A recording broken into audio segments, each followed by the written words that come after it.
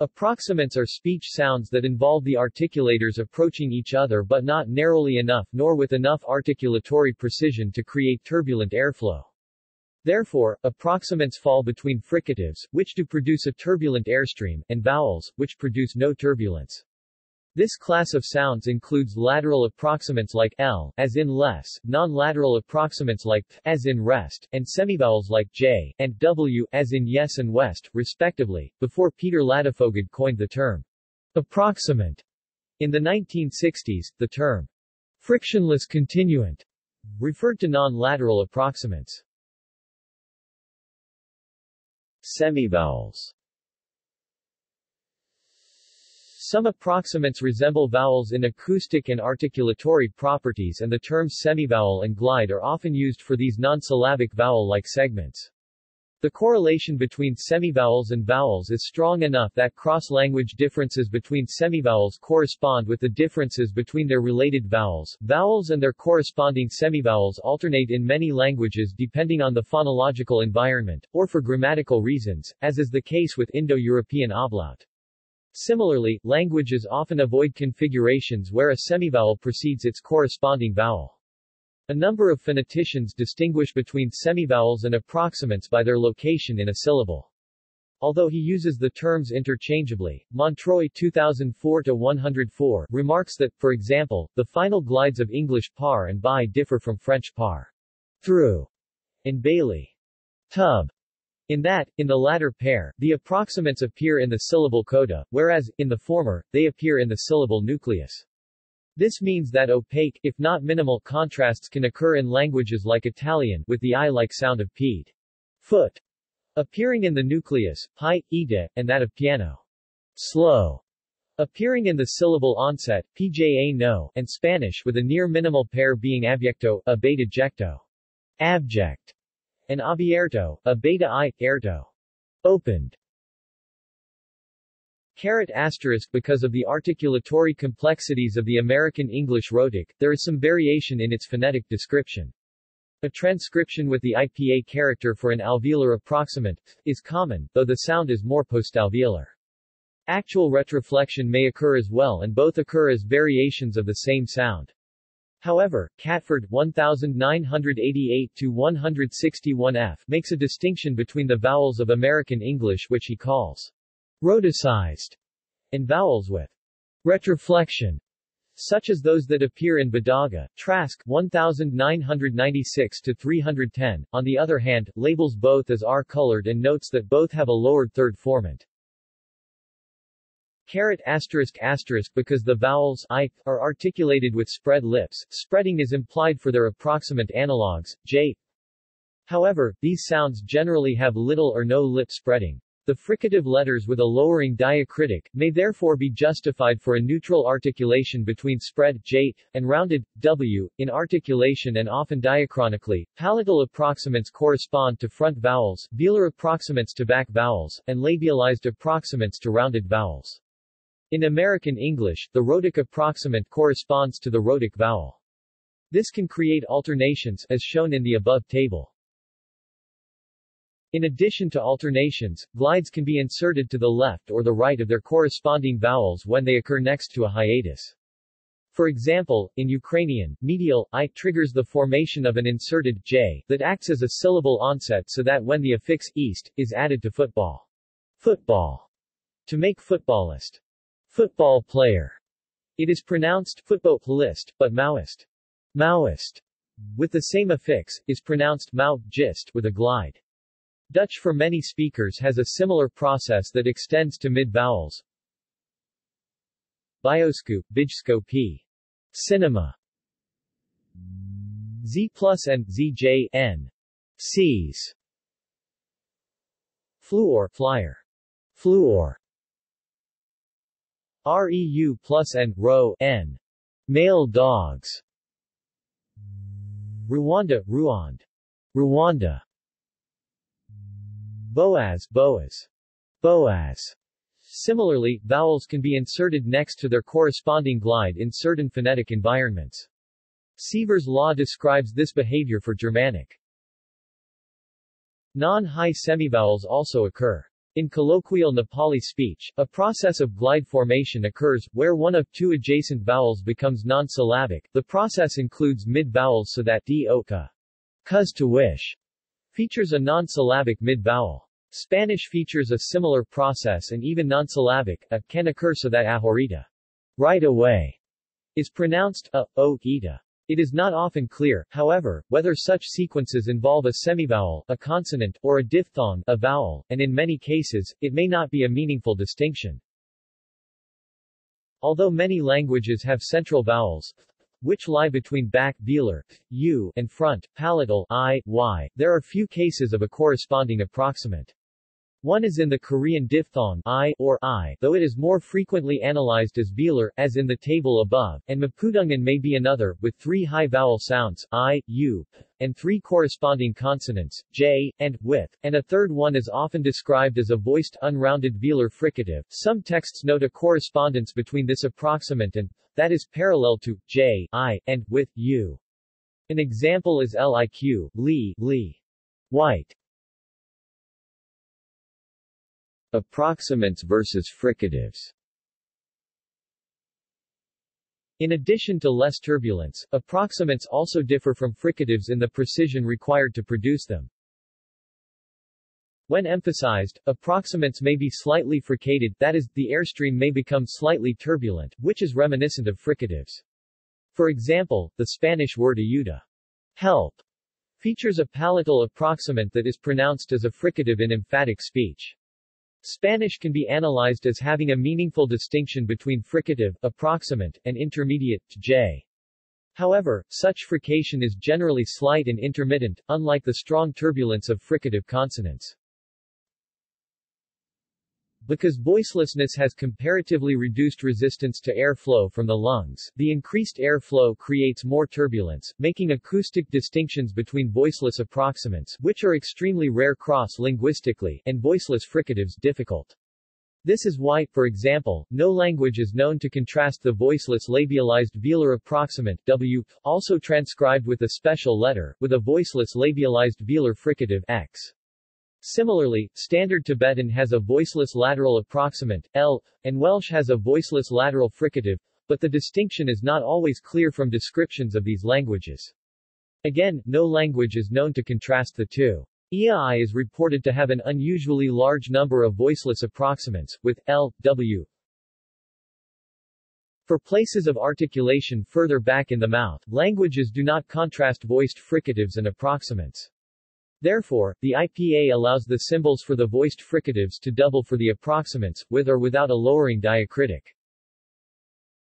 Occasionally, the glottal fricatives are called approximants, since H typically has no more frication than voiceless approximants, but they are often phonations of the glottis without any accompanying manner or place of articulation. Central approximants. Bilabial approximant, B usually transcribed beta. Labiodental approximant. Dental approximant, eth, usually transcribed eth. Alveolar approximant. Retroflex approximant, a vocalic. Palatal approximant, J, a vocalic, I. Velar approximant, a vocalic. Uvular approximant, usually transcribed. Pharyngeal approximant, a vocalic, usually transcribed. Breathy voiced glottal approximant. Creaky voiced glottal approximant. Lateral approximants. In lateral approximants, the center of tongue makes solid contact with the roof of the mouth. However, the defining location is the side of the tongue, which only approaches the teeth. Voiceless alveolar lateral approximant, L. Voiced alveolar lateral approximant, L. Retroflex lateral approximant. Voiceless palatal lateral approximant. Voiced palatal lateral approximant. Velar lateral approximant. Uvular lateral approximant. Co-articulated approximants with dedicated IPA symbols. Labialized velar approximant W, a consonantal U. Labialized palatal approximant, or J, a consonantal Y. Voiceless approximants.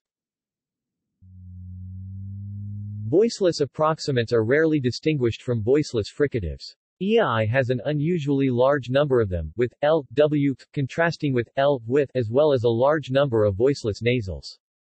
Attested voiceless approximants are voiceless alveolar lateral approximant L, voiceless velar lateral approximant, voiceless labiodental approximant, voiceless alveolar approximant, voiceless palatal approximant J, voiceless labialized palatal approximant, or J, voiceless velar approximant, voiceless labialized velar approximant, or W, voiceless glottal approximant H, voiceless nasal glottal approximant H. Nasal approximants. Not to be confused with nasal continuant, which is a synonym for nasal consonant.